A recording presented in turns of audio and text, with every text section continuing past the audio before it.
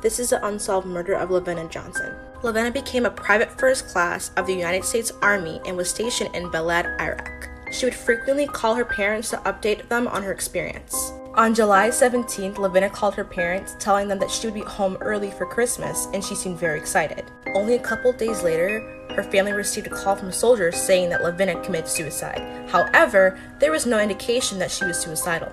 At 1:20 a.m., her body was found in a pool of blood next to an M16 rifle that seemed a little bit too far away from her.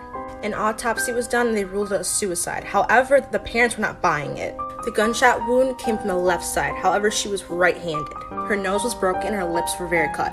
Also, her gloves were glued to her hands. That was not normal protocol. The family hired a private investigator who found some more evidence. She had a black eye, loose teeth, and corrosive liquid poured onto her genitals. Her family is still seeking justice.